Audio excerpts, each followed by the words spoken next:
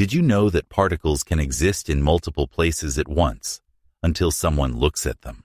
The bizarre world of quantum mechanics is about to challenge everything you thought you knew about reality.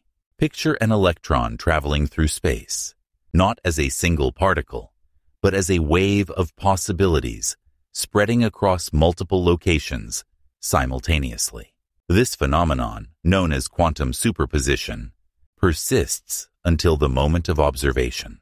When scientists conduct the famous double-slit experiment, they witness something extraordinary. Particles behave like waves when unobserved, creating an interference pattern, but act like discrete particles when measured. This raises profound questions about consciousness and reality. The very act of measurement appears to force these quantum systems to choose a definite state, collapsing from multiple possibilities into a single outcome. Some theoretical physicists suggest that conscious observation itself might play a crucial role in this process, potentially linking human awareness to the fundamental fabric of reality. The implications are staggering. Could our consciousness be actively shaping the physical world at its most basic level?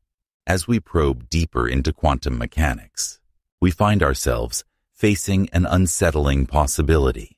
The stability of our universe might depend on the interplay between observation and quantum uncertainty.